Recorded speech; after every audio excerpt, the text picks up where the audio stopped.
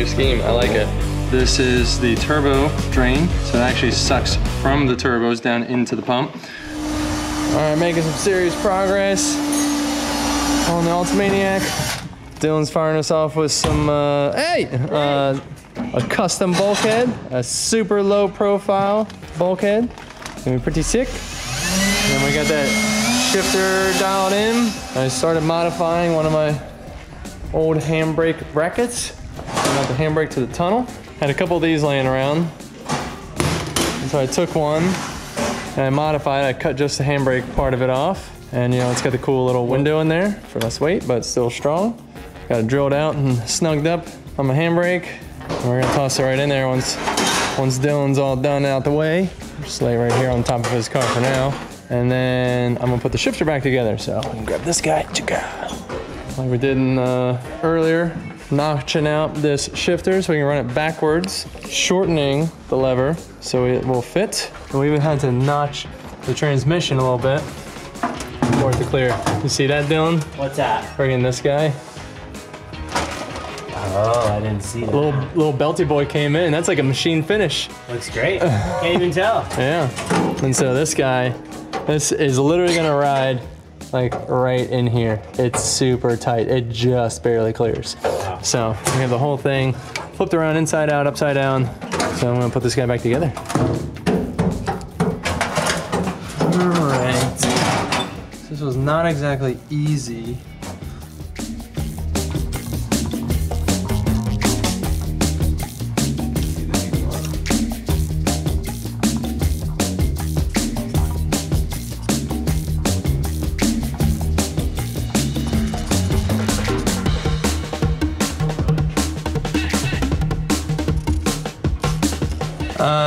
Jimmy, is this length set at all?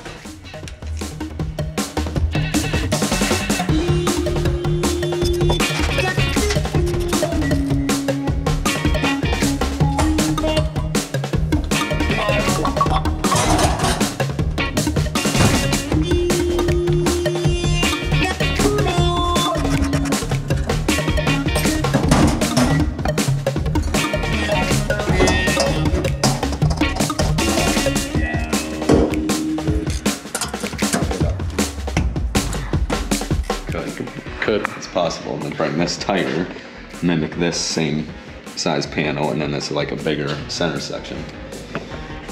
Yeah, I think slick. Yeah, I think like this angle or this shape. Right, mirror it. Will get better. Yeah, I don't disagree with that. Now I'm looking at, because after I set it up, I was like, no, I mean that's all squared off of this line. How I came up with how to do that was pretty interesting.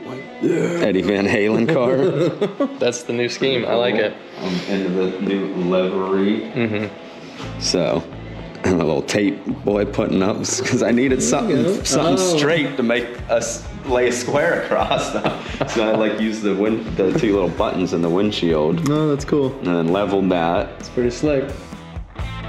Let's see, this is what Jimmy's been working on. So he's got all these little tabs in here that hold that plate in. And these like slide in all nice like. And what that does is that fills this whole gap because we have this big gap, right? I'm gonna fill it in. We kind of got this idea from the NASCAR. Because the NASCAR has a very similar looking thing, right? So we're gonna do this little mesh. We built this panel into a NASCAR. It used to be solid. We wanted to let some heat out because it's not doing super speedways anymore. So we're kind of using that theory onto this. So there's got these little mount tabs and everything holding it all up. This lower windshield cowl used to be way down here. Windshield used to come all the way down to here and just be dropped down. You know, and it has that little tray for the wipers, but that's all gone. So we brought it down to here, moved this all up for better access to the engine. The engine's so far back, and then now this is nice and flat and level, and he built a panel to fill in this gap. So it looks really, really slick. And also on top of that, the exhaust comes right out here. That's what those big loops were out here. So the exhaust dumps right out this panel. It's gonna be pretty freaking slick. A lot of cool little things.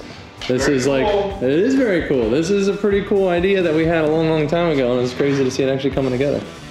So here's the exhaust cutout. Now it's all about tracing in the vents, putting some cool trapezoidal pieces into place to give it the look that we want. So these are 3 different panels. So this one fills this whole gap into here, and then like we were saying, we're gonna mirror this onto this piece just so it's not one gigantic hole to give it some support. So boom, boom, boom, and then big middle trapezoid. Jimmy doing his super fine detailed work to get it all nice and even, level and square. In place, flip X. In place, flip, copy, paste. And just got a little pile of XRP fittings that we're gonna be using to hook up our dry sump and also our new radiator from CNR. So I'm just gonna open up some of these guys. We got a couple of these union adapters, which are gonna be for the dry sump tank. We also have these bigger adapters, which are for the radiator, and then a bunch of these fittings. Just gonna start running through and putting things where they should go, so I have a better idea if I got everything or not, because always need more fittings. So we're gonna start with the dry sump tank. This is going to be the feed. It's the drain. It's the very bottom of the tank, actually. So this guy actually goes on there. Then we have to add a weld fitting right to here. Fit all these guys too. What's that?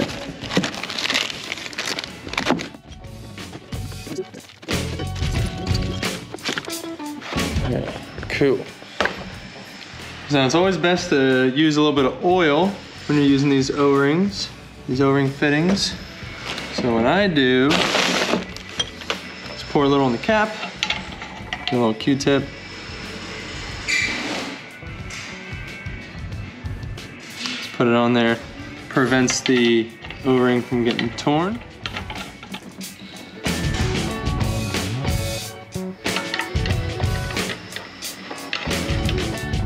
And these do not need a lot of force.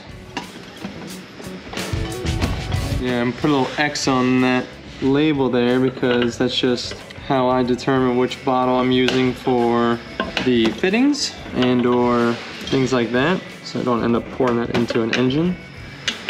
Here are more fittings. These fittings are killer. They're like the crush style, so you just put the hose over and crush the collar on there, not the screw-on type.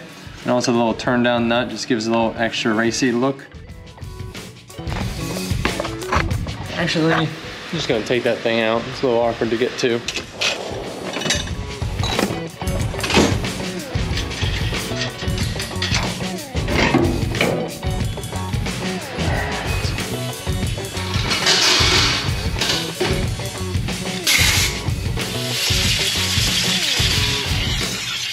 Alright, so this guy's sitting there like that. I actually want to flip these ins and outs, how they are.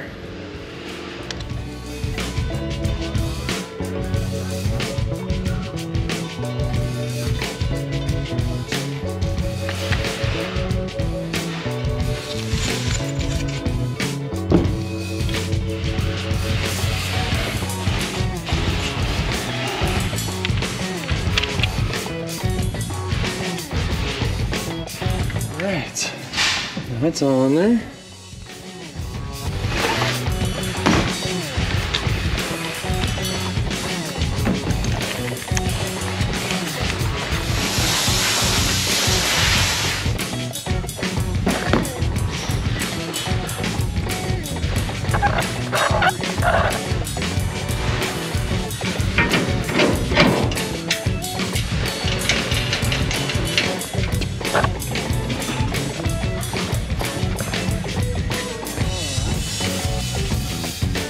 All right, Jim Bonarino now has all the corner holes drilled out. So you just connect them all the way through, so it'll give you a nice radius edge on each one. All these pieces. This thing's gotta be sweet.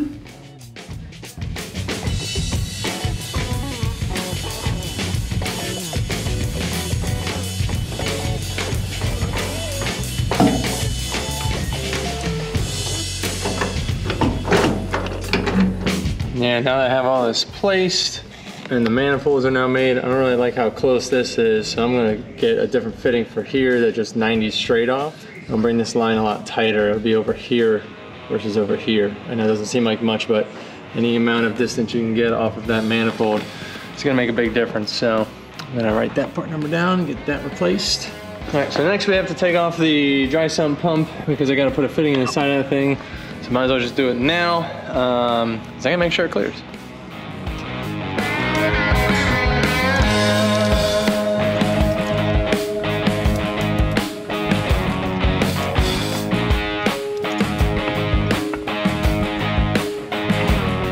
So for this, I'm gonna try sump pump from Daily Engineering.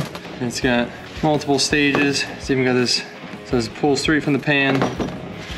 Pulls, this one is up from the front of the pump, goes back to the tank. It's the main feed. This is the turbo drain. So it actually sucks from the turbos down into the pump.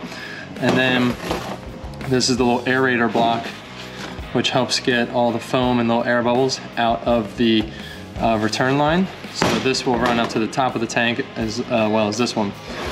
So they'll go in separately, and it's just something that helps with getting that oil to mix perfectly. So let's wipe this thing off a little bit.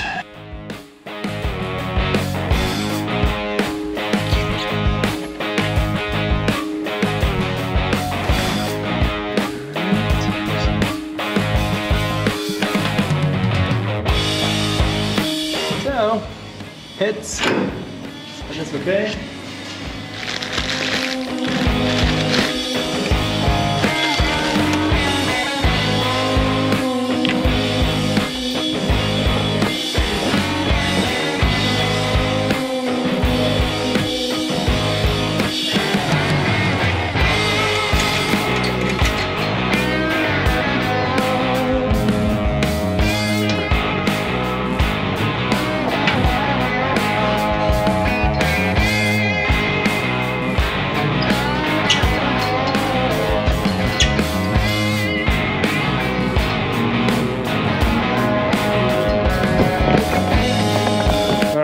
Jimmy finished up this panel last night. It looks super sick. It is nice and windowed out for all the heat to come out of there nice and easy, and just keep this engine bay running nice and cool. Still gonna put some vents in here, especially for getting some air to those turbos. But so we'll have some cups out here to feed those turbos, and then the exhaust dumps right here, big exhaust, and then a little one for the wastegate. You know, so this is being a 3-panel setup.